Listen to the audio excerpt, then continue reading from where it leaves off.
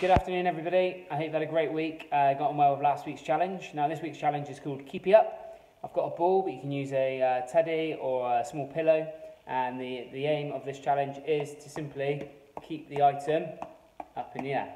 Okay, now you can see I've got my eyes on the target. I'm alternating my hands.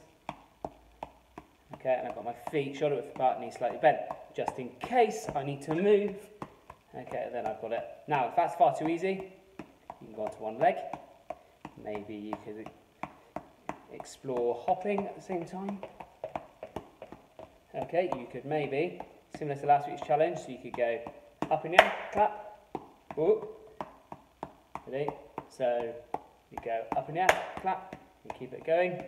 Okay, you can maybe go down lower and back up high. See how low you can go, even see if you can get down to sitting on the floor. So that's this week's challenge. Best of luck. It'll be great to see some videos again. But for now, have a great week, guys. Well done. See you soon.